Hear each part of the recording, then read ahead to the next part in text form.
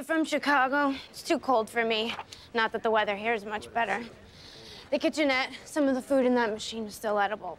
Office humor. I love it. Sales department's down there. This is accounting. We're redecorating the whole office. Do you smoke? If you do, the smoke detector in the break room's usually broken, if you know what I mean. Isn't that kind of a fire hazard? I hope so.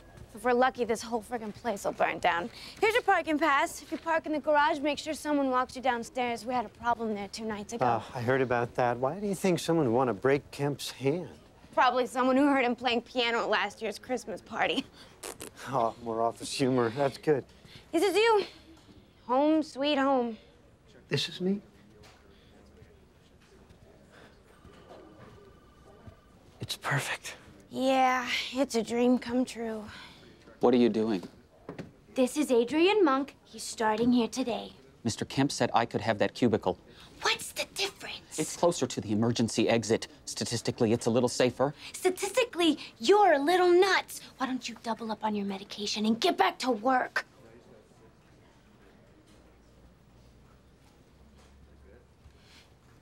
Ignore him. He's a little... So, we're all set. If you have any other questions, don't hesitate to ask somebody else.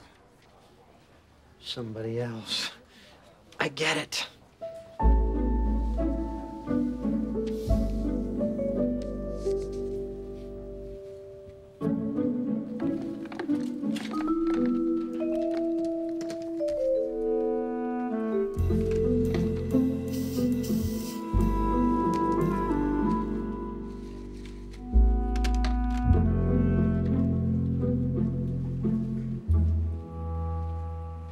We're taking up a collection for Chilton Handy. It's his birthday. He's 40.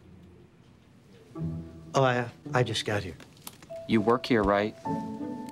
Most people put in 10 bucks. I put in 20.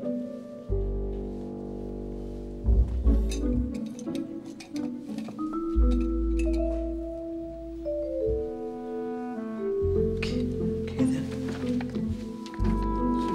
Here you go.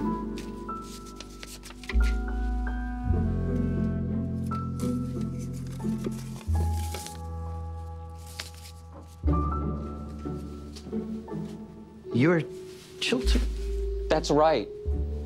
I'm turning 40. Well, happy birthday. What do you think about what happened? You mean to Kemp? Well, it's pretty strange, huh? Breaking his hand. Why would somebody do that?